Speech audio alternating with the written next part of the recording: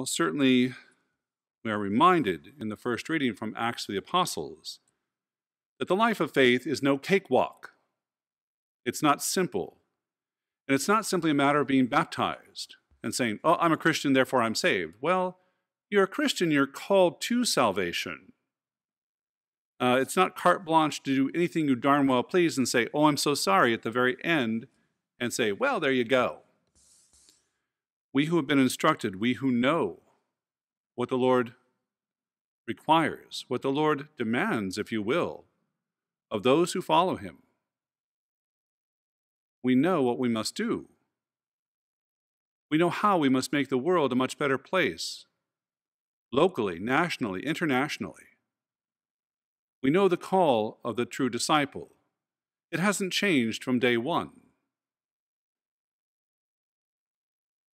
The apostles in the gospel today are feeling the intensity of being without the Lord.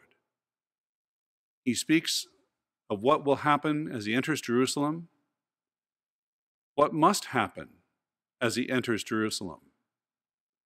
And they don't want to hear it. And we're no strangers to this as we sit by the bedside of a loved one and we hear the doctors, the nurses, hospice workers. We don't want to hear it. We don't want to acknowledge it. We try to prepare ourselves for it, for when it happens. But there is no real, ultimate preparing for the moments of transition. The challenge that Jesus is trying to get across to the apostles and to you and I is do not get stuck. Do not high-center yourself on a moment of sadness, sorrow, and loss. Do not look forward to what you're going to lose, but look beyond that to what you will gain, to what will be granted, to what will be given to you. Have the faith, stay the course. We are still in the Easter season, a season of hope, the fulfillment of God's promise, the fulfillment of Christ to go before us, preparing a place for us.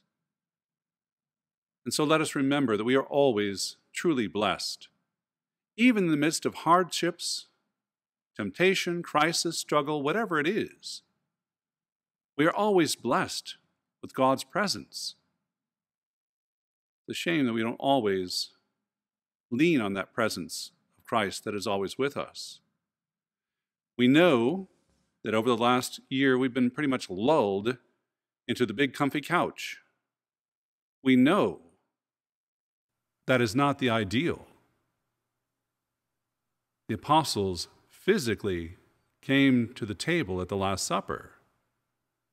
They physically entered into those places after the resurrection and still proclaimed the name of Christ. We know that we are called to physically be present with Christ in word and sacrament. Thanks be to God and the Supreme Court. We're no longer closed or shut down. We're still functioning, alive and thriving. Come home, come back to the table. Make every concerted effort to be present on the Lord's Day, physically present, because it is Christ who strengthens us. A spiritual communion is nice, but it's just spiritual. It's not the real moment of encounter. The physical Eucharist in our hand, receiving, consuming, knowing that Christ within us, uniquely within us in the Eucharist, continues to shape and fashion us into something greater.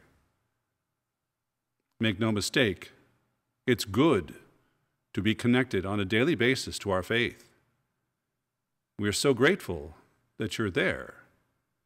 But remember, the Lord invites you here. Make every effort. Look at your schedules. Look at your life.